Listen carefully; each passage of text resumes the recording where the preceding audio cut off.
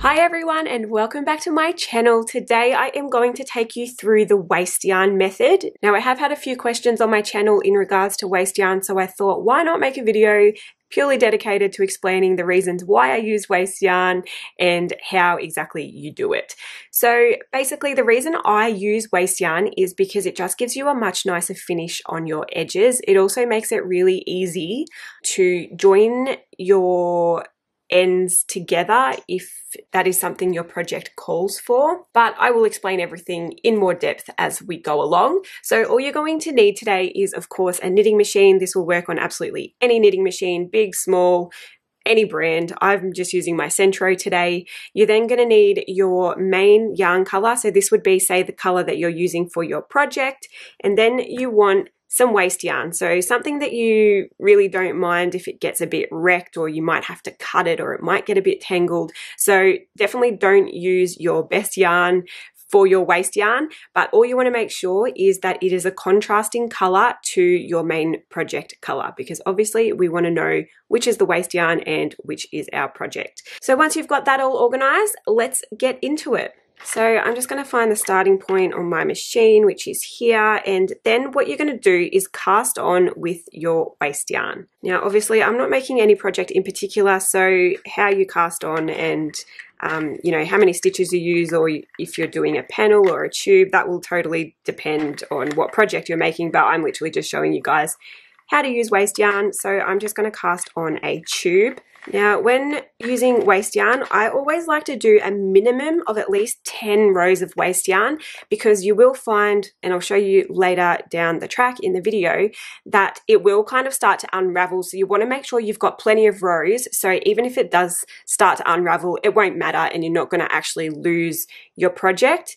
But yeah, I'll explain that as we go along. So all I'm going to do now is crank until I've got a minimum of 10 rounds, maybe even more. If you are just starting out with the waste yarn method, I even recommend doing more if you can. So maybe even do like 15 if you like, but I will crank out my rounds now and I'll meet you back here once I've got a decent amount.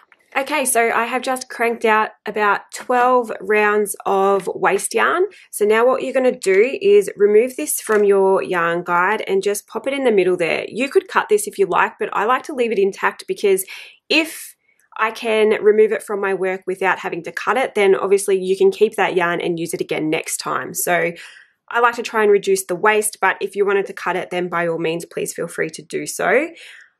I am now going to take my main color yarn. So this would be the, say, the yarn I'm using for my project. And we are just going to join that in. So just going in under that peg there, in through the yarn guide and into our tension gauge. And then what you're going to do is crank out your project. So depending on what you're making will obviously depend on how many rounds of your main color that you do.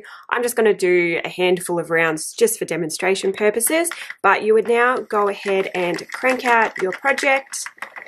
So again, I will go ahead, do a few rounds, and then I'll meet you back here. Okay, so once you have finished cranking out however many rounds you need for your project, we are then going to remove our main color from our machine.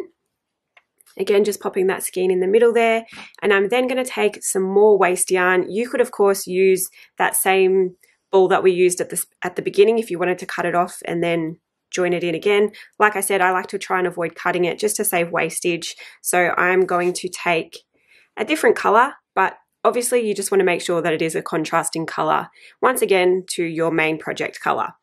So all we're going to do now is pop this next lot of waste yarn into our machine, and doing the exact same as what we did at the start, we're going to crank out a minimum of 10 rounds.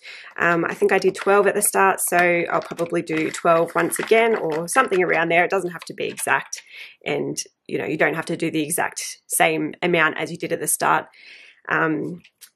At the end, you literally just want to make sure you've got enough rounds that if it does start to unravel, you're not going to actually lose your project. So anyway, again, I'm going to go crank out these rounds and I'll meet you back here. All right, so here we are. Once you have finished a decent amount of waste yarn rounds at the end of your project, you can now once again remove this from your machine. And what I love about waste yarn as well is it makes it so much easier to cast off. So if you didn't use waste yarn, you would have to go in and, you know, crank and pick up every stitch all the way around to cast off. If you dropped any stitches, then your whole project is basically ruined, right?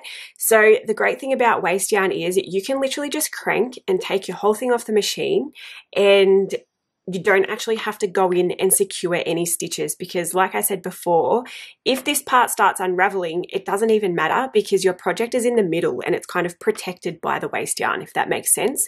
So all you do to cast off when you've used waste yarn is you literally just crank your machine until your work starts to pop off. So just like this. So just going to remove that and put my machine away. So you should be left with something that looks a little bit like this. Now, as you can see, we've got our contrasting waste yarn colors at either end, and then this would be our project. So, you know, whatever you're making would be here in the middle. And like I said before, it just means your project is kind of protected by the waste yarn. So you don't have to worry about any of the stitches unraveling. It gives you a nice, neat edge. And we will go in and remove this waste yarn and I'll show you what I'm talking about. But I also just want to give you a comparison. So I've cranked out a few rounds without waste yarn. So obviously there's no other colors involved. It's literally just your project. And the reason I wanted to show you this comparison is because I just want to show you the difference in finishes. So now that I have finished, so once you've finished your project, you obviously cut your yarn and then you're going to cast off. Now, if you don't use waste yarn, you pretty much have to cast off with a needle. So that's what I've got here, and I'm just going to go ahead now and quickly cast off. Now, I'm not going to take you through the whole cast off process because this is not a cast on or off tutorial. I do have one on my channel if you would like to go and learn, but I'm literally just showing you the difference between using waste yarn and not using waste yarn. So I'm just going to go ahead and cast off, and then I'll meet you back here and I'll show you the difference. Okay, so I have cast off using a needle. Obviously this is the piece I did without any waste yarn, and then this is the piece I did with waste yarn. So basically I just wanted to compare the two just to show you what the difference is. So for instance, if you were to use the no waste yarn method, this is pretty much what you're going to end up with. You'll see that the ends do curl up quite a bit. If you did then need to go and join these two edges together, you probably would find it quite difficult because the ends are curling up, the stitches aren't super easy to see. So if you were going to then go in with like a crochet hook or something and join them, it would be a little bit difficult. But mostly for me, it's just the curling of the edges. It's really frustrating. And just the edge itself is not as neat. So I don't know if you guys can see that, but it's just not as neat. Like you can see the yarn that you've used to cast off. It's nowhere near as tidy. So as a comparison with this piece, if you now wanted to go in and join both of these edges together, what you would do is take the tail in the color that is obviously your project color, because we're going to be cutting the waste yarn off or unraveling the waste yarn. So at the beginning of your project, when you cast on, you would make sure that you leave a big long tail, because you would then use that at this point to join your edges together. So if you flip your project in like this, you'll see that because we have used a contrasting waste yarn, you can clearly see every single stitch in the color of your project. So this makes it super duper easy to go in and join your edges together, or even to just secure these stitches. So you could, if you didn't want to join the edges together, you could easily just go in with a crochet hook and slip stitch or single crochet or something like that to secure each stitch before we remove the waste yarn. But for this example, I'm going to show you how you would join both edges together, because I feel like that's the most common way of finishing off. Okay, so what you would do is fold your work in half like this. You want to make sure that your tail is in the corner, I suppose. And then you're going to find that very first stitch and pop your hook in under it. So you can see it right there. And then we can see the next one is right there. Again, so easy to see. You can clearly see every single stitch that we need to go in and pick up. And then from there, I would just use my tail and slip stitch through to join those edges together.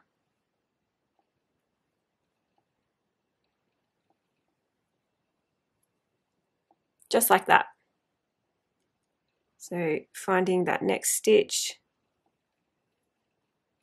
slip stitching together, and then you would obviously repeat this all the way along. So I'm going to go ahead and finish off joining the edges together, and I'll come back here and I'll meet. Okay, so once you've gone in and slip stitched to secure all the stitches all the way along, disregard my tiny tail. Obviously I didn't leave enough yarn at the beginning, but that's okay. So what you're going to do now is we're going to remove our waste yarn. So remember before I said that it may start to unravel. This one actually hasn't done too bad, but depending on the yarn, you might find it does start to unravel, but that's totally fine because again, we did enough rounds that it's going to protect our project and our project wouldn't start unraveling. So all you're going to do is find the tail for your waste yarn, and depending if it was the cast on or the cast off round, this was the cast on round. So for the cast on round, you actually have to go in and just pull out that strand of yarn just to de-secure the stitches or unsecure the stitches, whatever you want to call it. So I use a crochet hook to just go in and pull it up and then pull it out. It's really easy. So you just do that all the way around until every single stitch has been unsecured. So once you've done that, you should then just be able to pull it undone. So just like if you were frogging a project, you would just pull it all undone. Sometimes it does get a little bit tangled, but usually it should be pretty easy to just unravel.